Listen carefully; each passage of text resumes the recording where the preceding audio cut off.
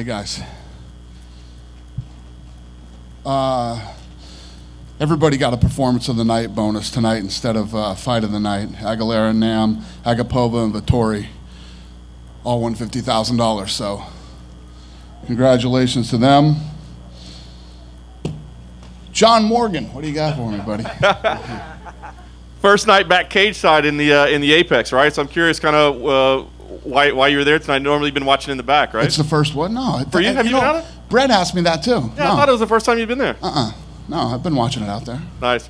It was a card that was kind of getting criticized a little bit coming in. I know you don't really listen to the critics much, but it ended up being a great night. I'm just curious. It always does. I was gonna say, do you take personal pleasure when it's like maybe you hear people shitting on a card and it ends up being a night like that? It's just, listen, 20 years. How many bad cards have we had in 20 years? I can count on one hand. Listen, not every fight is for everybody. Don't watch this one. Watch the next one.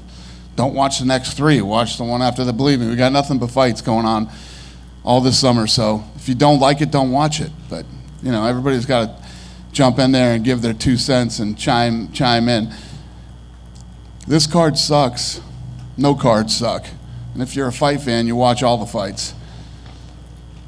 Your main event, Cynthia Calvillo, I know somebody you had been high on. She had a couple setbacks. She moves up a division. What did you think about her first performance in the flyweight division? She looked great tonight. She fought the perfect fight. I think that stand-up looked good. Her ground game looked good. Going into the 5th round, she stood, didn't sit on the stool, had a strong 5th round. She looked good. Her first 5-round fight. And, yeah, she looked good. It's an interesting position because Jessica was the #1 contender. Now, I'm not saying that Cynthia should get a title shot next, but right.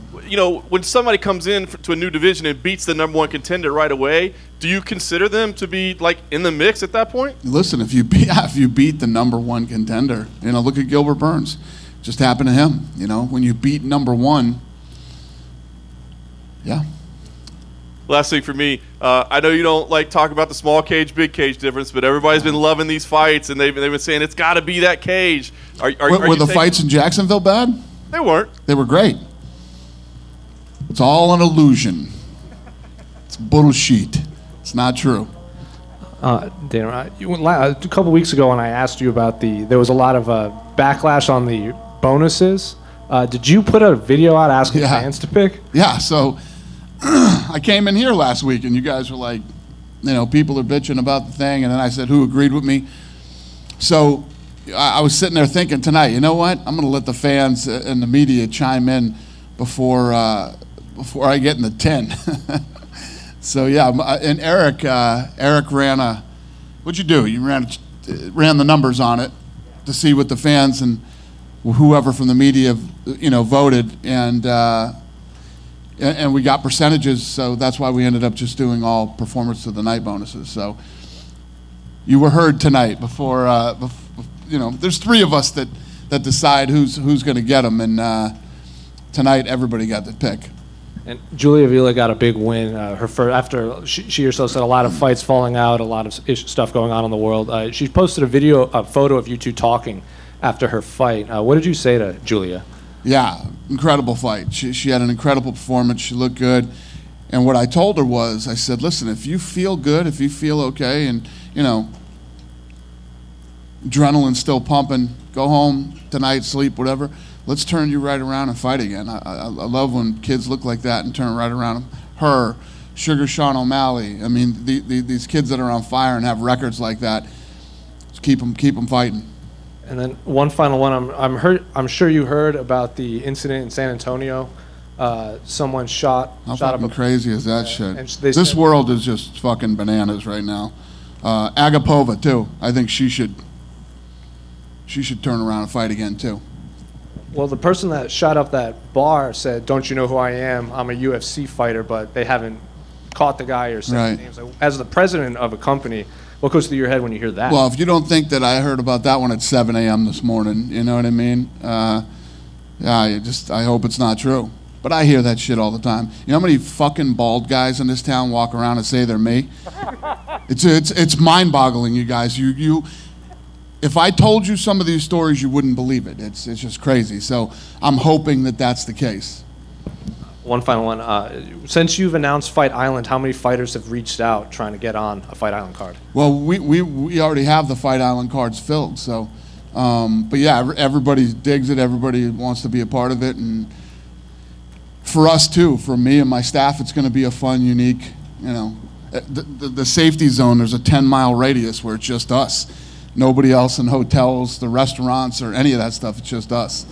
So it's going to be fun. All the fighters have their own private training facilities, and it's going to be badass. It's going to be a different experience. You know, even veterans who've been in this sport for a long time and done a lot of cool shit, this is going to be completely different than anything they've ever done. Hey, Dana. Obviously, President Trump is talking about having rallies again, stuff like that, which begs up the question, when can you get fans back into the building? What do you need to see before you start thinking about going into arenas? I think it's going to depend on, you know, this whole thing is state by state or country by country. You know, I know that there's a couple of states right now looking to open up to fans, and we're talking to them.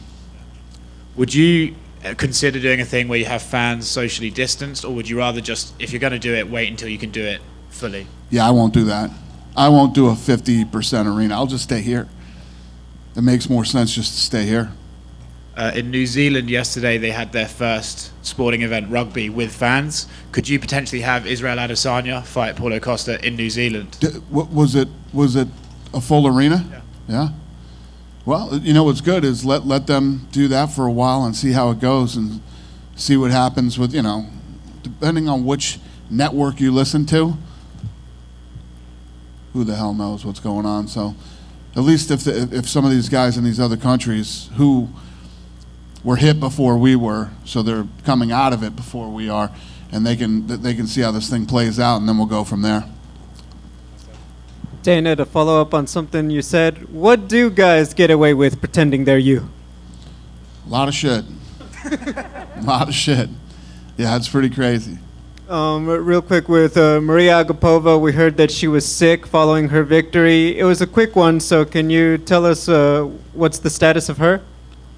No, she said she's sick.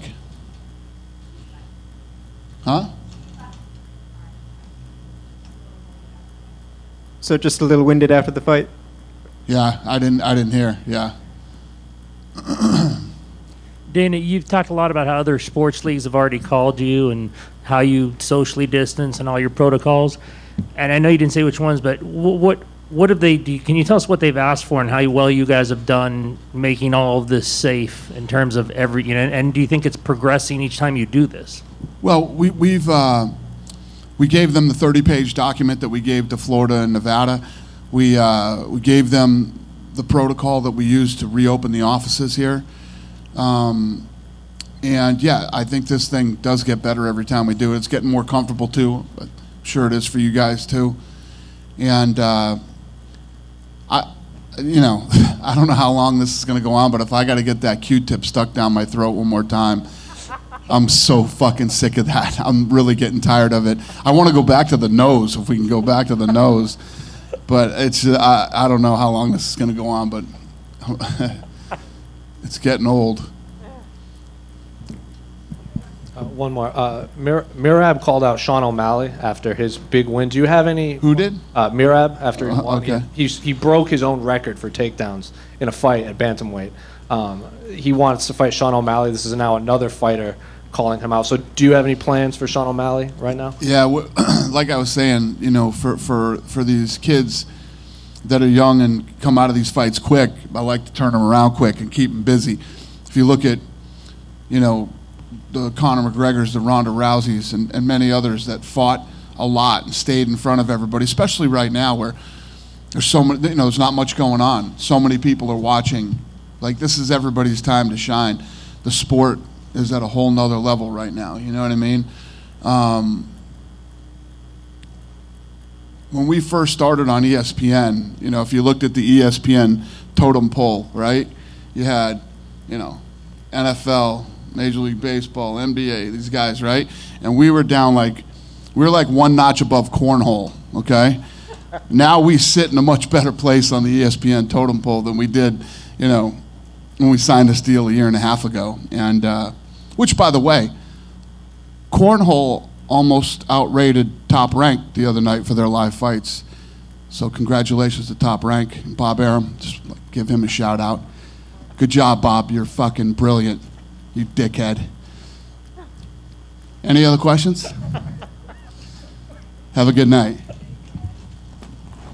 I swear to God, I didn't know there was.